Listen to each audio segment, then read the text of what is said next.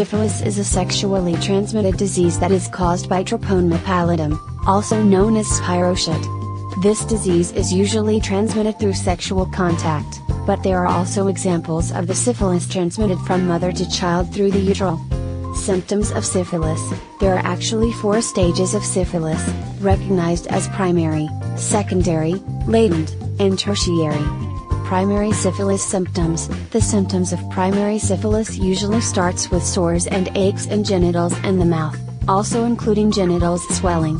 Secondary syphilis symptoms. Symptoms including headache, loss of appetite and maybe rash might happen.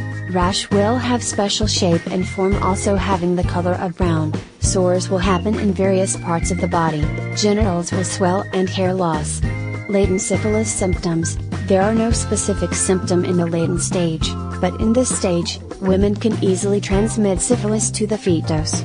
Tertiary syphilis symptoms. Common symptoms includes fever, painful, non-healing skins, bone pain and ache, liver diseases. It can also affect the nervous system.